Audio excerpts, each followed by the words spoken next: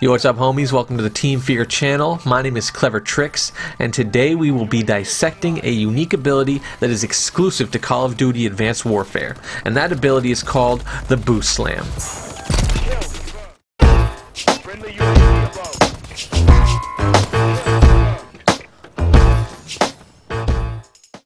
To execute a basic boost slam maneuver, first double jump.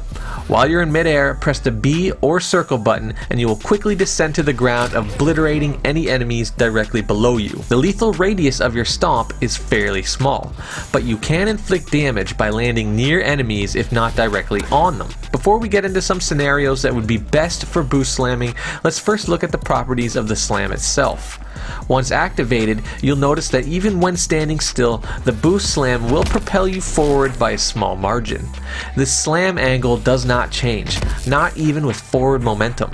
Here's an example of stomping while standing in place and with forward momentum. Both land in the same position as the other. Also keep in mind that jumping is not required for the boost slam, you simply need to be in mid-air. So just dropping off of rooftops or elevated positions is all that's needed to activate the slam. This is very useful for getting places quickly, since slamming is faster than falling as you are thrust towards the ground. This will give you an edge in speed when traversing maps effectively. Now let's look at some in-game examples of where boost slamming will come in handy. Remember though, it's not easy to kill an enemy with a boost slam. Most enemies are moving, which will involve a lot of practice with this technique. But the easiest way to pull one off is on an enemy that is stationary. Remember, the trajectory of the slam will pull you slightly forward, so just line it up and execute. Moving enemies require a significantly higher difficulty.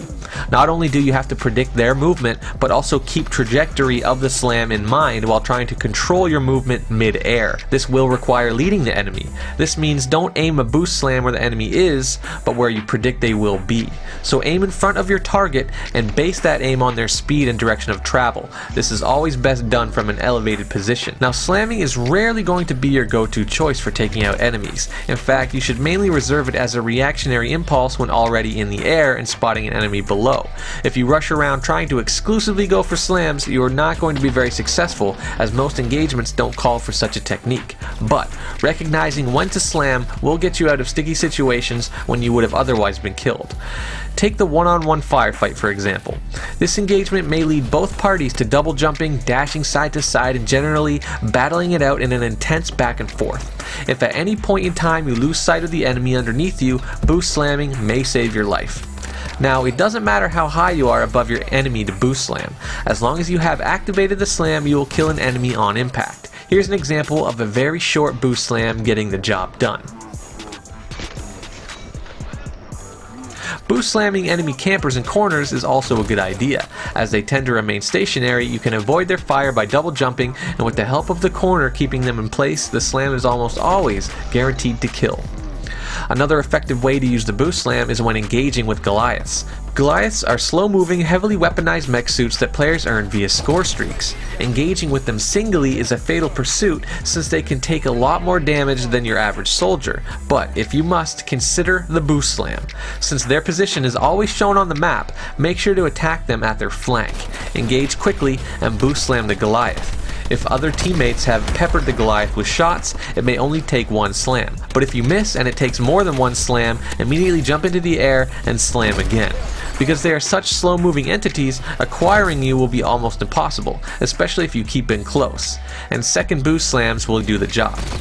Lastly, if you equip the overcharge perk, it will give your boost slam stun-like effects, momentarily disorienting and slowing the enemy so that you can finish the job.